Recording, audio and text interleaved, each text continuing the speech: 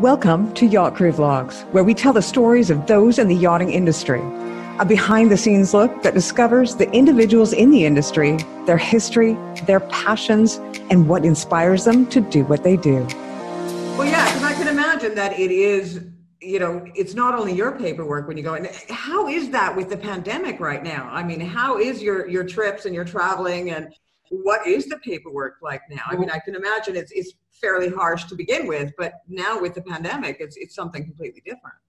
Well, we got stuck in the Bahamas, didn't we? To start with, when the pandemic starts, we were in the Bahamas, in Nassau, and we were trying to get a visa to go to America. Because on the boat we need a special visa, B1, B2. We can't just have the normal visa that you get when you go in aircraft. So, and that Simon's visa came through. Mine didn't, because they forgot to ask me about my marriage, my birth certificate. So we had to go back to the embassy to give that paper. And they just welcome us with guns and telling us to leave, completely to leave. This is the American embassy. Yeah, it was really, really... it was quite frightening, really. And yeah. It was the first time we actually, though we'd heard about the pandemic, this is the first time that there was something which was going to affect us.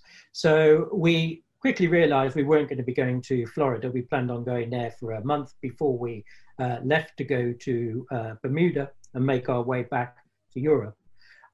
So we kind of went and hid up in the northeastern area of the Bahamas.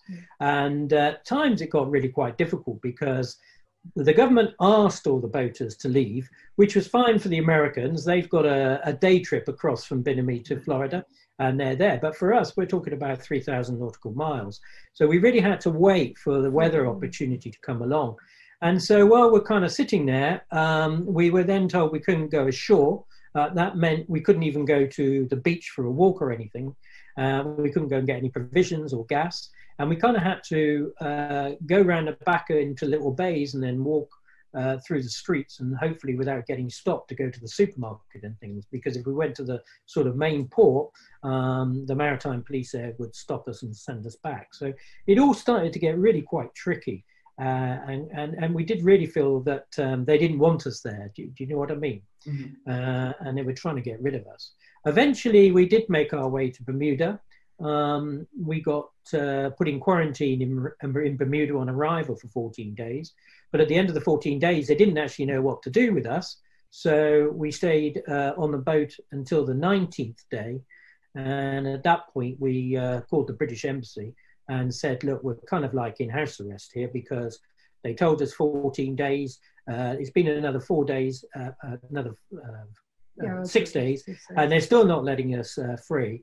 And miraculously that afternoon, we went for a COVID test, and then we were given the all clear, and we were allowed to stay in the island.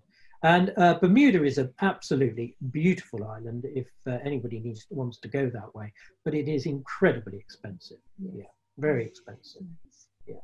So it did get difficult. Yeah. When we arrived in the Azores, we had to have a COVID test, but by then it was kind of June, wasn't it? Yeah, it was more organized. Everybody was getting more organized. So we had a better time regarding COVID. Yes. Yeah. We had to wear masks, like here in Portugal. We have to wear masks on the streets, so we have to wear masks in the shops.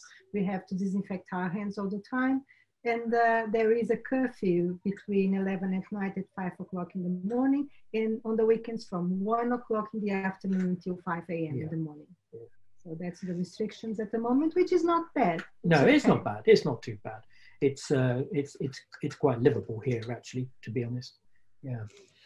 Well, one thing for liveaboards is, how do you maintain your lifestyle? How do you pay for the gas? How do you pay for provisioning? How do you, I'm sure that's something that everybody asks you. If somebody is considering just selling it all up, the fact is that money doesn't really go that far, especially when you live aboard. How can people live that lifestyle and continue to make an income? It's quite interesting, actually, because we were trying to analyze this, and we reckon that here in Europe, it costs us around about €1,000 a month. And that probably includes all our provisioning and staying in the marina a little bit and going out for a meal once a week. It certainly doesn't include boat maintenance, and it certainly doesn't include insurance.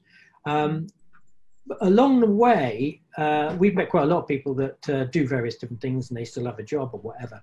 We haven't, have we? No, we have a sailing YouTube channel, so where we put up once a week a program about our lives. Yeah, so which obviously you can follow. And we do get a little bit of an income from that. And we also offer what we call liveaboard experiences, where people can come and stay with us for a week and actually experience what it's like to live on a boat. This isn't talking about like a charter experience. This is actually like a liveaboard experience. So we actually show them all the things that we would have to do, whether it's going and getting gas or different types of propane bottles, which gets a massive confusion when you're in some of these places, how to make water, how to check into countries, how to check out of countries, so that people can actually feel what it's like to experience living aboard a boat as opposed to holidaying on a boat, and find out whether they think that's a lifestyle that they could actually before they buy an expensive boat. Yes. That's a brilliant idea, because there's a lot of people out there that, you know, they have that idea that when they finally retire, they're going to sail away into the sunset. So showing them, you know, especially for a week, exactly what it's going to be like for real, as opposed to that dream sort of concept that a lot of people have, is probably a good idea.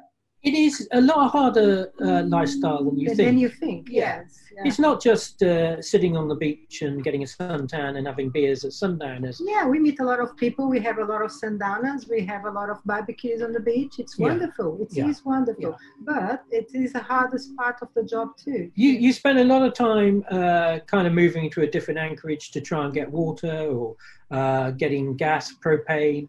And you know, everybody has a little sack trolley so that they can take their gas bottles or water containers somewhere. And generally speaking, it is much harder lifestyle than people probably think, if you're just thinking about sailing and you know, just enjoying yourself. There's a lot more to it than that. Yeah. Let me ask you, why a catamaran? Well, we were going to buy a monohull, you see, because I'm a monohull man, and there's always this thing about monohulls versus catamarans. And when we went on a sailing course, because Carla hadn't had any experience and I didn't have a certificate, even though I'd sailed a lot, the instructor said to us, "Have you considered a catamaran?" And I went, "Oh, no way in the world am I having a catamaran. You know, I'm a monohull man, and that's me." But Carla convinced me to go and have a look at a catamaran down on the south coast of England. Yeah. And that was it. We were sold. There's no way we're going to go back now. No. It's much more space for you to live in, because 90% of the time you're not sailing. You are living at the anchorage, you're living in the marina. So it's much more comfortable. It's much more space for you to storage everything. We brought almost everything we had from home. Yeah. It's just little things like you no longer need a gimbaled oven and hob. You know, we've just got a standard hob like you would have in your kitchen at home, made by Bosch, and we can put the kettle on it, and I can quite honestly say after 24,000 miles, it hasn't fallen off. And that's how stable the catamaran is. And generally speaking, I describe it as we don't sail, we cruise. And that's kind of the difference between monohull sailing and catamaran sailing, is that we get the wind behind us to run the beam, and then we're just off and we just cruise along, and we do our 6, 7, 8 knots. And yeah, you know, you're moving, but it's a lot more comfortable and therefore a lot less tiring than sailing a monohull. There are disadvantages. We struggle to go to windward. It costs more to service it because you have 2 engines. It's probably got more hull space under the water, so you've got more anti-fouling and things like that to do. It costs more to have it lifted. It costs more in the marinas. But I think it's the right tool for the job, and that's how I would describe it. I'd probably go back to having a monohull if I was going to just be doing a bit of sailing around the Balearics for the summer. But this is a fantastic piece of kit to have for this type of cruising. Yeah. So what's next for you guys? What do you see yourself? I mean, I know the pandemic has sort of thrown a bit of a wrench into most things that anybody has had planned. But if it was an ideal world, what would you be doing in 2021? Yeah, it's a bit difficult to make plans at the moment, isn't it? Because we don't know how it's going to be, you know, next. We would like to go into the Med again. Yeah. That's our goal for the beginning of next year. We don't feel we spent long enough in the Mediterranean. Yeah. Because we were quite focused on crossing the Atlantic. Yeah. But we don't know. At the moment, Spain is closed, so we can't go and check in Spain, for example.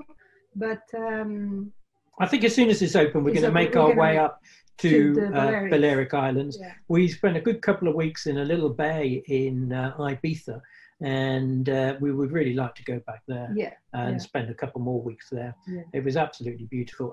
We didn't really do justice to Mallorca, and we only stayed one night in Minorca. So I think we would like to go probably and spend the summer season up there. Yeah. If we're still on the boat come the autumn, we really quite fancy going down to the Red Sea through the Suez Canal and doing Egypt and along the coast there, where it'd be a little bit more warmer. And a bit more warmer than here now.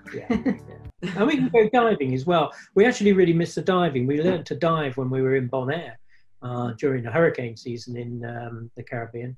And it would be great to go diving again. Well, if people want to follow you, of course, you've got your YouTube channel. Do you have any other social media that people can follow you on? Yes, we have. We are Sailing Ocean Fox on Facebook, YouTube, Twitter, everywhere you can find us. That's Sailing Ocean Fox. That's Instagram.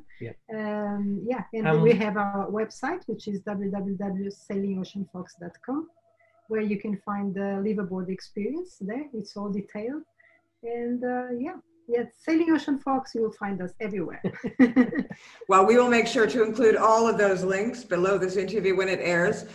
Simon and Carla, I thank you ever so much for your time. I really appreciate it. And I wish you the best of luck coming up soon. You'll have to check in 2021 and let us know how things are going. We will. Thank you very much. Yes. Once again, you have been listening to Simon and Carla. They are the owners of Sailing Ocean Fox. As I said, check out the links below, give their views or give their YouTube videos a watch. It's bound to be very interesting. I've seen a few. It is definitely interesting. You've been watching another edition of Yacht Crew Vlogs right here on Yachting International Radio. My name is Ria. I have been your host. Please tune in again for another episode.